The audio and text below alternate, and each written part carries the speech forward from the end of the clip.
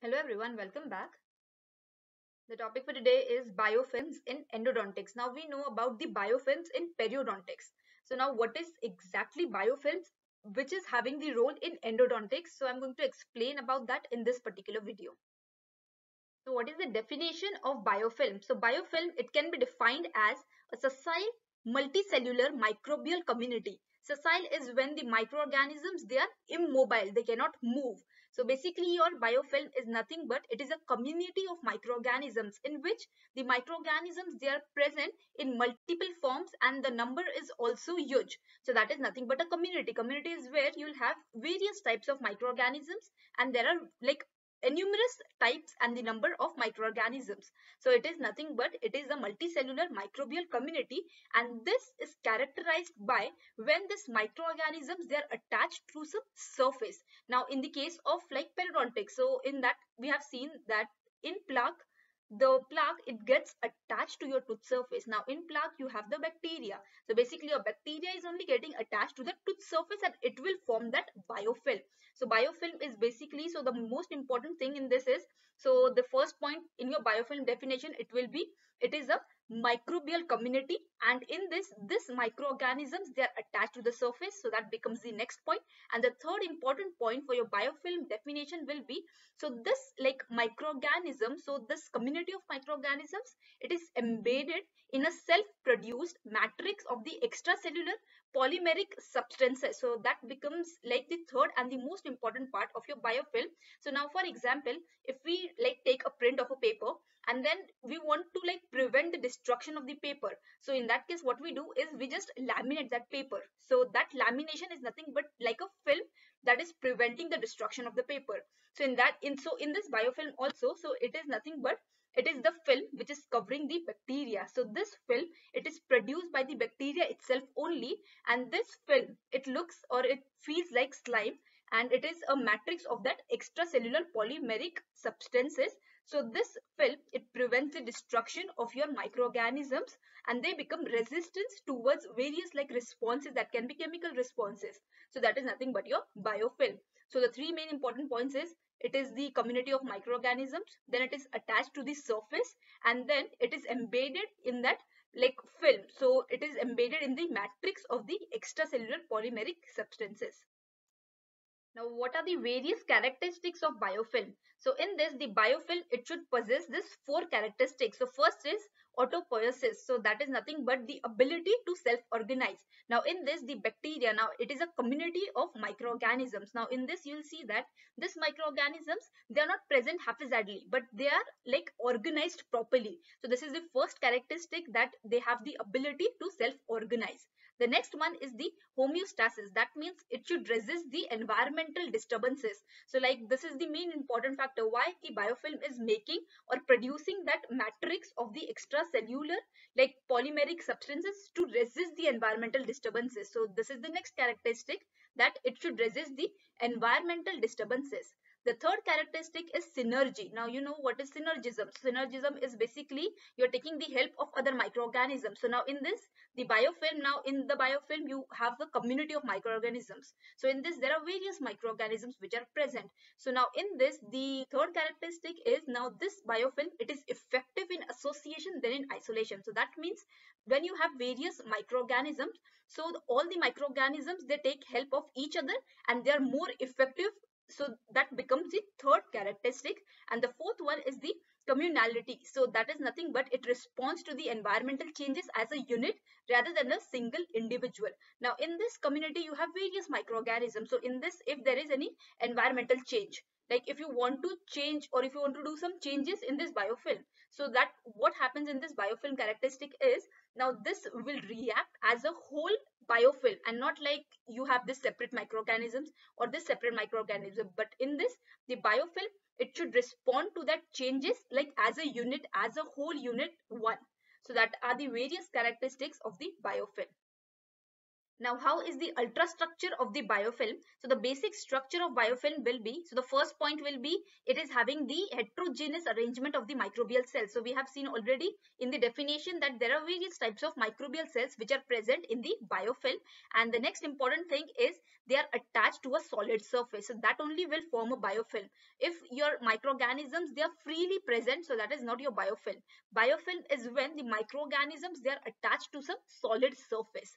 So this is the first point, that is there are various types of microorganisms, microbial cells which are present and they are attached on the solid surface. Over here now you can see this are the various microorganisms and they are attached to the like substrate, that is your solid substance or the surface.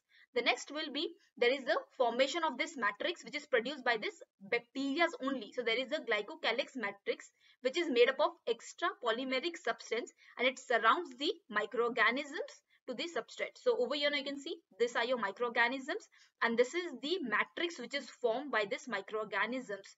And in this the biofilm, in this 85% of your biofilm is made up of this matrix and only 15% is made up of this cell. So now you can see how like the cells in this biofilm, it becomes resistant towards various responses, because now in this they are making such huge matrix for their protection against various responses. So this is the next point of your structure.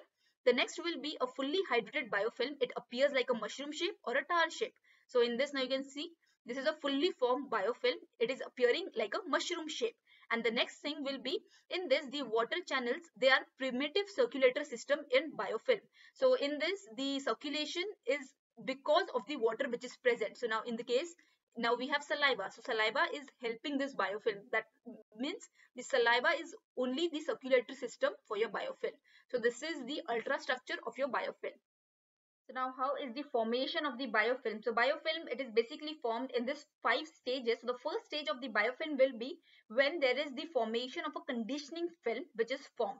So in this what happens is there will be adsorption of the macromolecules in the planktonic phase. So planktonic phase is when the microbes, they are free floating in the water. So that will be a planktonic phase. So now in this, now in the diagram you can see, so your microorganisms, they are floating freely and they are getting transported toward your surface, that is a solid surface. Now in the definition we have said, it is said as a biofilm when your microorganisms, it is getting attached to the surface. If they are not attached, so they are not the biofilm. So in the first stage, your microorganisms which are free floating, they go towards this surface. So that becomes the first stage. The next stage will be when the microorganisms, they are getting properly attached to the solid surface. And in the next stage also, so in the second stage itself, there will be the production of that matrix, that is your polymeric substance production.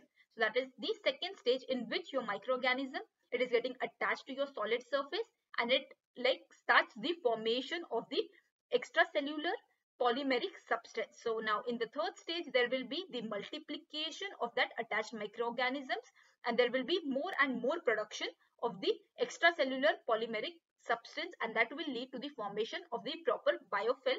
And in the fourth stage, there will be maturation of the biofilm and it provides the protection against the host defense mechanism and the antibiotics in the fourth stage. So it becomes a proper maturated like biofilm. And then in the fifth stage, it involves the detachment of the biofilm microorganisms. So that are like the 5 basic stages in the formation of the biofilm. Now we're going to see like properly the formation of the biofilm with the help of another diagram. So now in this, now you can see over here, so this is a planktonic phase in which your microorganisms, they are free floating. So they will go and it will get transported towards your surface. So there will be attachment to the surface. So this microorganisms, they get attached to the surface. Then there will be the production of, over here now you can see the yellow color one is your matrix. So in the second stage now, as I have said, there is formation of that matrix. So there will be formation of the microcolonies or the monolayers. So now for example, now as this microorganisms, they are getting transported. So obviously they are having that flagella for that transportation. So in this second stage, you will see that this flagella, it is lost and they like start producing this matrix.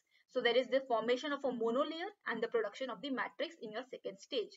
The third one is the microcolony formation and there are like the more and more production. So there are more microorganisms which are coming and there will be more and more production of your matrix, that is your extracellular polymeric substance.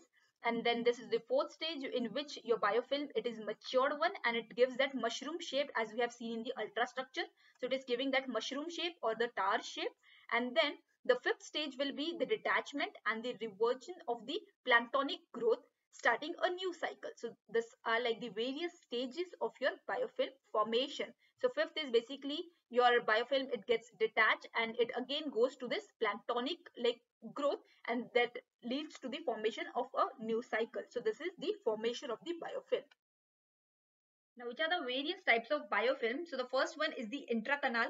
Then the next one is the extraradicular. The third one is periapical, and the fourth one is a biomaterial centered infection. So now we are going to see each one of them in detail. So the first one is the intracanal biofilm. Now, as the name says, it is formed. So the biofilm, it is formed in the root canal. So there is the formation of the biofilm on the root canal dentine of an infected tooth. So in this, the biofilm, it is adhered or it is like attached to the dentine of your root canal, and there will be formation of this intracanal biofilm, and it was first identified by Nair in 1987. And in this you will see there will be various cocci, rods, filaments and spirochetes which are present in this type of biofilm, and there are distinct types of bacteria which are seen in this biofilm. And the most common example of the microorganism which is present in this type of biofilm, that is your intracanal biofilm, will be the Ecterococcus faecalis. So this is about the intracanal biofilm. The next is the extraradicular biofilm. So now this extraradicular biofilm, it is termed as the root surface biofilm. Why? Because it is formed on the root surface, that is the cementum, and that is adjacent to your root apex of the endodontically treated teeth. So now when you have done the treatment endodontically, so the biofilm which is like formed on the root surface adjacent to your apex will be your extraradicular biofilm. So it is basically the sites for your extraradicular biofilm will be, so it is found in the teeth with asymptomatic periapical periodontitis, or in the case of chronic apical abscess with the sinus tract. So in these two scenarios you will see this extraradicular biofilm. The next point in this extraradicular will be there are various types of species which are present in this extraradicular biofilm. So that will be first Fusobacterium nucleatum. The next one will be the next bacteria which is present will be Porphyromonas gingivalis and T. forsythenia. So these are the various like microorganisms which are present in this extraradicular biofilm. Now in this it is dominated by the cocci and short rods with the cocci which are attached to the tooth substrate. Now in this you will see if the extraradicular it is calcified, so that will lead to the delayed periapical healing. So that is about your extraradicular biofilm. So your extraradicular, it is formed on the root surface which is adjacent to the root apex of the endodontically treated teeth. The third one is the periapical biofilm. Now as the name says periapical, so this biofilm it is present periapical in the periapical region of the endodontically involved teeth. Now in this the microorganisms which are present in the periapical biofilm will be actinomycosis or Porphyromonas propionicum. So now in this the aggregation of the actinomycosis cells, it is influenced by the pH, by the ionic strength, then by the cells concentration which facilitates the biofilm formation. Now in this there is periapical region. So in this it is formed in the periapical region. So the aggregation of this microorganisms, it is influenced by these three factors which leads to the formation of this periapical biofilm. The fourth one is the biomaterial centered infection. Now what do you mean by this biomaterial centered infection? So this biomaterial basically centered infection is nothing but when the bacteria they get adhered to some artificial biomaterial. So like for example, if you have done your endodontic treatment, now you are filling that canal with the obturating material, that is your kataparcha. So what happens in this is the bacteria it goes and it gets adhered to that obturating material, and that will lead to the formation of the biofilm which is known as a biomaterial centered infection, because now this bacteria it is going and it is attaching a artificial biomaterial. So now in this it usually reveals the opportunistic like invasion by the nosocomial organisms. So now basically your bacteria they are taking the opportunity, or they have this opportunity, or they're taking the advantage of this material and they like form this biofilm. So for example, staphylococcus, enterococci, streptococci. So these are the various microorganisms that you'll see in this biomaterial centered infection. Now in this, so the formation of this biofilm, it is described in three phases. So first phase will be same as we have seen for the formation, that will be the transportation of the bacteria to the surface, that is your biomaterial surface, that can be your obturating material. The next phase will be, there will be initial non-specific adhesion phase, in which your like microorganism, it is getting like adhered to your surface, that is your biomaterial. And the third phase will be, there will be the proper or the specific adhesion, in which your microorganism, it get properly adhered to the surface, and there will be the formation of your material or the matrix, and that will later, it will multiply, and there will be maturation of your biofilm. So that is nothing but like how your biomaterial centered infection or the biomaterial centered biofilm, they are formed. So now we have seen everything about the biofilm. So now these biofilms, they are the main reason for your endodontic failure, because now if this, now as we have seen like everything about biofilm, so now we can see that the biofilm, they are very resistant towards various things, and because of that only you are unable to remove that biofilm properly, and that will lead to the endodontic failure. So it is very important to eradicate this biofilm properly. So the various ways of eradication of the biofilm will be, so the first is, you're using sodium hypochlorite, that is you are irrigating your canal with sodium hypochlorite properly. So it is, so sodium hypochlorite, it is effective against biofilm which are containing intermedia, P intermedia, then Peptostreptococci micros, then the Staphylococcus intermedius, fusobacterium. So this sodium hypochlorite, it is effective against this various microorganisms. Why? Because now this sodium hypochlorite, it inhibits the DNA synthesis of bacteria, and that will lead to like the, so if your DNA synthesis of the bacteria, it is only inhibited, so obviously your bacteria, it cannot survive in that like situation, so your bacteria, it will die. So this is like the first way of eradication of the sodium hypochlorite. So now in this, what you can use or what you can do, this is a very like point in which you can use clinically, that what you can do is you can like heat up the sodium chloride. So like to improve the efficacy of sodium hypochlorite, you can use a heated solution. Why? Because it will like improve the immediate tissue dissolution capacity of the sodium hypochlorite. The next method of eradication is you can use chlorhexidine digluconate. So now this chlorhexidine, it is effective against both the gram negative and the gram positive bacteria. What your chlorhexidine does is it denatures the bacterial cell wall, and because of that there will be leakage of the intracellular organism. So in this, the bacteria which is like affected by this chlorhexidine dichloroquinate is the Enterococci fecalis. So now over here, this is the mechanism of your chlorhexidine. So this is the chlorhexidine. The chlorhexidine goes into this biofilm.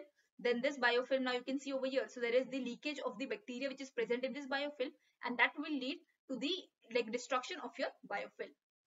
The third one is the EDTA. You can use EDTA gel. So now in this, it extracts the bacterial proteins by combining with the cell envelope protein, and results in the bacterial cell death. So your EDTA basically like results in the bacterial cell death, and it also inhibits the growth of the bacteria, and it destroys them by starvation. So this is the third way in which like by which you can like eradicate your biofilms. The fourth way is using a omics. So omics is nothing but when a mixture of EDTA, chlorhexidine and a detergent, it is used, and it is effective as 6% sodium hypochlorite in killing 1 day old E. fecalis. Now if the fecalis is weeks old, so in that case you cannot use this omics. So if your fecalis, it is only 1 day old, so this omics, it can kill such type of bacteria. The next way can be, you can use iodine. Now iodine, it is bactericidal, it is fungicidal, it is tuberculocidal, it is virucidal, it is sporodicidal. So it is basically killing all types of various microorganisms. So it attacks the protein, nucleotides and the fatty acid, which results in the cell death. So this is the next like material which you can use, that is your iodine. The next is an antibiotic, that is a MTDA paste. So now in this you use tetracycline. Now we know tetracycline, it is bacteriostatic. So this is a bacteriostatic. So tetracycline, it is a bacteriostatic broad spectrum antibiotic. It has the low pH and it is a calcium chelator. So this is the about MTDA, that it has this tetracycline, which is an antibiotic. Then it also has citric acid, which helps in the removal of the smear layer, and it also has the detergent, which decreases the surface tension.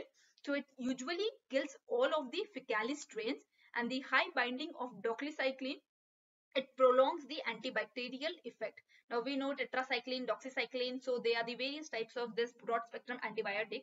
So you can use tetracycline and you can also use doxycycline. So doxycycline, it is having a prolonged antibacterial effect. So this is about the MTDA, that you can use MTDA. The next can be you can use a calcium hydroxide paste. So now this calcium hydroxide, it is basically ineffective in killing the Enterococcus faecalis on its own. So what happens is, so what you can do is you can combine chlorhexidine, 2% chlorhexidine with calcium hydroxide, and that will completely annihilate the microorganism, that is your faecalis, E. faecalis. So this is about the calcium hydroxide. The next is the ultrasonic activated irrigation. Now in this, what you can do is you can use 1% sodium hypochlorite, and it helps, like it improves the root canal cleaning and shaping in the isthmus region, and it also helps in the debridement cleaning. So this is about the ultrasonic, so it helps in the cleaning of the debris. So this is about the ultrasonic activated irrigation. The next like type of eradication, or the next way of eradicating the biofilm, will be using ozone. So ozone in 0.1 to 0.3 ppm, it is able to kill the bacteria after 15 to 30 minutes of the contact time. The next is you can use a tetracline. So tetracline is more like effective than MTDA against the like faecalis, against the bacteria which is Enterococcus faecalis. The next way can be you can use lasers. So you can use lasers against this various types of cells like microorganisms, that is faecalis, acne, nucleatum. So the laser which you can use is ERGIAC. So you can like eradicate the area with ERGIAC laser, and that will lead to the eradication of your biofilms. The next way of eradicating can be photoactivated disinfection. So what you can do is you can combine photosensitizer solution and the low power laser light. So that is nothing but a photoactivated disinfection. The next can be endoactivator system. So it debrides the deep lateral anatomy, it removes the smear layer, and it dislodges the stimulated biofilm. And the last way of eradicating the biofilm can be you can use a plasma dental probe, and it is effective for the tooth disinfection. So these are the various ways in which you can eradicate the biofilm properly. So that was all about the biofilm. So basically, a biofilm is nothing but it is a material which is protecting the bacteria from the environmental threats. Then the biofilm, it helps in the like trapping of the nutrients. So because of that, this biofilm, so the microorganisms in this biofilm, they become very resistant toward the environmental threats, and because of that, you're unable to remove the biofilm properly, and that will lead, or that will end up having the endodontic failure. So because of that, you need to properly eradicate this biofilm. So this was all about the biofilm, like how it is formed, then how you can eradicate it, then the ultrastructure and everything about it. I hope you found this video helpful, and if you did, then please like, comment, share, and do subscribe to my channel. Thank you so much.